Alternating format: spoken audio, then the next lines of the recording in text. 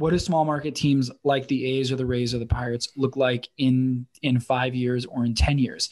Because at a certain point, can the A's just start running out of things to exploit? And do the Rays just like, we can't gamble anymore? Like, we just can't compete with the teams that, can spend the money on more assured talent. Like, what does this look like in the long term? Yeah, I mean, I think, anytime you talk about risk reward, like at some point you run out of opportunities. And again, when you don't have the resources to cover up mistakes, I can remember years ago, and you have to be a little bit older and a real baseball junkie to remember this, but I remember when Steve Karsay signed a big contract with the Yankees. He signed like 4 years, $16 million, which at the time for like a middle reliever was like gobs and gobs and gobs of money. And he wasn't going to be a closer. They had Rivera there still at the time.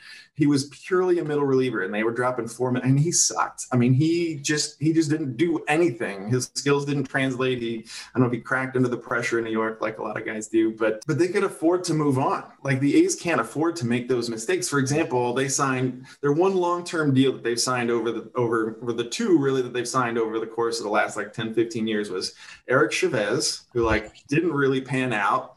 And then Chris Davis recently, who they actually paid pretty good money to, also didn't pan out. And if you're in that situation, those single mistakes can be totally crippling. So at some point, those teams make those kinds of mistakes and either get, bad luck with injuries or players that underperform for whatever reason. I know Chavez was like a big injury guy, had major back problems and whatever else, but you just can't afford to cover up those mistakes. Or it's like the Yankees wasting $16 million on Steve Karsay was like, who's Steve Karsay? Pennies. Yeah.